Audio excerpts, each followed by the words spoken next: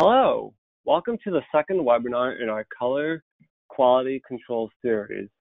Today's topic is capturing digital color data. Presenting today is Tim Mao, our Applications Engineering and Technical Support Manager at X-Rite Pantone.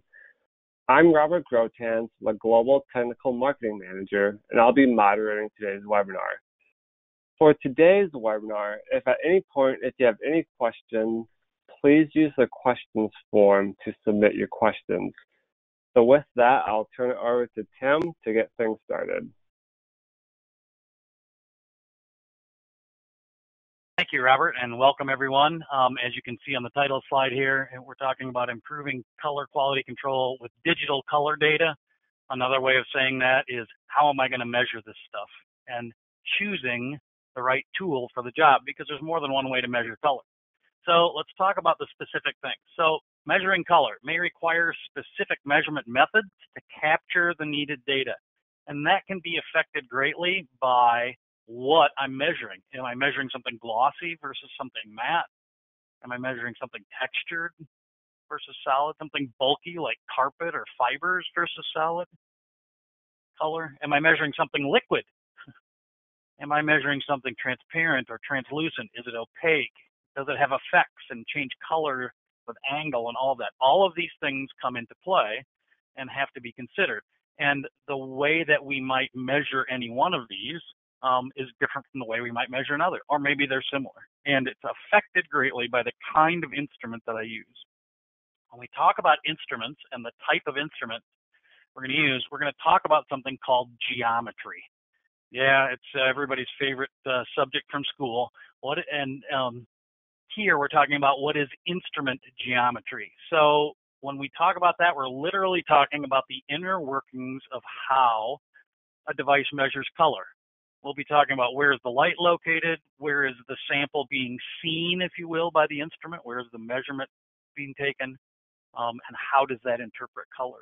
And it's really, again, it's about choosing the right tool. So we might say, I've got one of those screwdrivers where I can stick all these different heads in there, and so I can put in a Torx bit or a Robertson bit or anything else, right?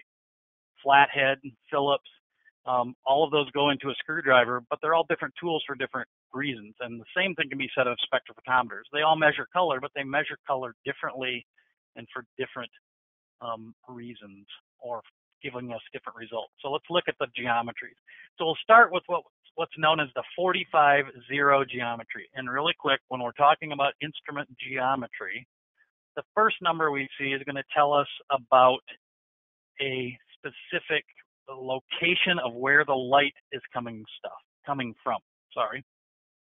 The second indication is where the measurement is coming from. So 45 means that the light is coming from a 45-degree angle. We can see that very easily right here. So it's 45 from perpendicular. So light is shining at that kind of an angle. The measurement, or the receiver, is then at 0 degrees. Hence 45-0. Now in a 45-0 instrument, we've got light shining. It's directional. Think of it like a spotlight. It's got a lens on it that's focusing a beam of light so that we only have light coming from the 45-degree angle. This is a MetaView, X-Rite MetaView instrument. It's an example of a 45-0 geometry instrument. So there's that type of instrument. Then we have what's called a sphere, or you'll see it's called D8. So remember, the first indicator is about where the light is coming from. The D in this case means diffuse. And you can see we have a light source there, like a light bulb. And there's arrows coming off of it, yellow arrows showing where that light is shining. And you'll notice that the light bulb cannot shine down directly onto this blue sample. There's a baffle in the way, because the light is shining on the walls of the sphere, which are a very reflective white substance. So the entire sphere turns into a light source, hence the name of this instrument. It's typically called a sphere, even though its geometry is actually D8.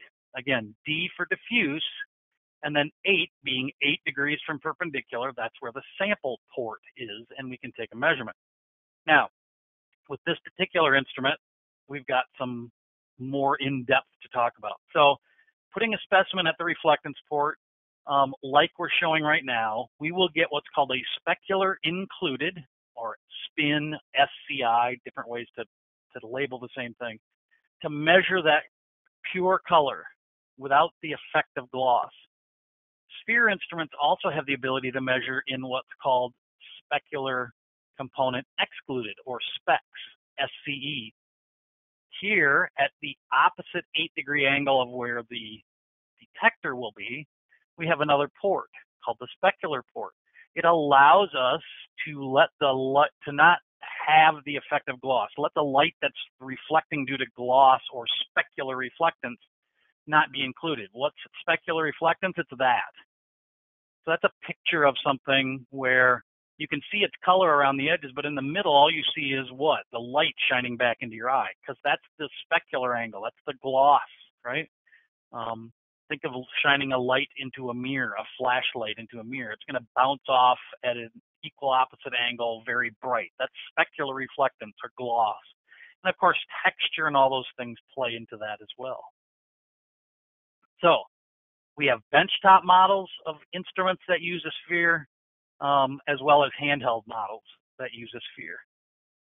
So let's talk just a little bit more about those two modes of measurement, because it's pretty important stuff. So here's a picture of a single plastic chip. It's black, obviously. It's got two different gloss levels or surfaces. The top one is extremely glossy and smooth. The bottom one is matte and got very, very microscopic kind of texture on it that makes them look very different to our eye. Now, if I measure these in specular component included, I'm going to measure the color or the colorant in them, and it's actually going to see them as very, very close to one another. I can even do this visually. If I tip the sample to the right angle, I can get it to a specular included kind of view, and that plastic chip will look like one color. If I measure those two in specular component excluded, where I'm excluding the gloss, well, what happens when I exclude the gloss? When I exclude the gloss, the glossy one looks really, really dark compared to the one that has low gloss, because I'm letting a lot of light be excluded from the glossy one. Less light means darker. So if I do this, and I've actually done this with this chip and measured them, the delta E between the two of them in specular included is 0.83. I'm under 1 delta E. If I measure those two in specular component excluded, the delta E is over 20. Because that's what I see, and that's what's happening when I exclude the gloss from that. So here's how I remember the difference between those two. SCI, specular component included, ignores the gloss or the surface. Where excluded, specular component excluded, everything is color. So included ignores, everything is color. Okay? That's how we keep the included and the excluded straight. If you want more information about this particular topic, we have lots more information and ways to help you on our website, as well as we'll be happy to answer questions about that, as Robert said. So that's specular included and excluded. Let's go to the third kind of instrument that might be used to measure color, and that's a multi-angle instrument. And like its name sounds, it's got multiple angles where we are measuring color. So we've got light at a single angle, 45 degrees. You'll notice it's very similar to the 45-0 instrument in that it's got light at a single angle. But now we're measuring at 15, 25, 45, 75, 110. And we have instruments that go all the way up to 12 angles. They put a second light in there and measure again. So those angles are to measure a color, something like this, which might be of interest to us. Obviously, depending on what angle I measure that at, I get a different color. I can get a gold, I can get a bluish gray. So those angles in automotive finishes, for example, are very important. So we've got handheld versions of that. This happens to be an MA5 QC device that will measure those, and essentially it's 5 spectrophotometers in one. So ultimately, choosing the right tool comes down to which one of those geometries is the right thing for what I'm measuring. So here's the things we've got to consider when we're selecting that tool. Will I be sharing or comparing data in a distributed workflow? If I am, the differences in the geometries and the illumination, think about that, the direct illumination like a flashlight or a spotlight on a 45-0 versus a diffuse illumination from a sphere instrument mean that the data between those is not compatible. Now, if I measure a red color with both instruments, they're both going to measure it as red, but they're not going to measure it identical like the same red. So I can't compare my data with a 45-0 to your data with a sphere and get reliably accurate data, because those differences in how they're illuminated will create an incompatibility. So to start with, are you communicating with other people? If you are, you've got to all be using the same geometry. Second, are there industry standards, specification, or historical reasons that require a specific geometry? For example, do you have to conform to an ISO or an ASTM or a DIN or an A² specification? If you do, they probably are specifying which instrument. Now, some of these will specify either type or multiple types of instruments that can be used. Sometimes it's very specific. And specific indices may require a specific geometry. So if you're doing some kind of very specialized kind of testing where you're not just doing standard C-Lab or LCH kind of measurements, but you're getting a specific kind of indice that you need to calculate, it may require a specific kind of instrument to do that.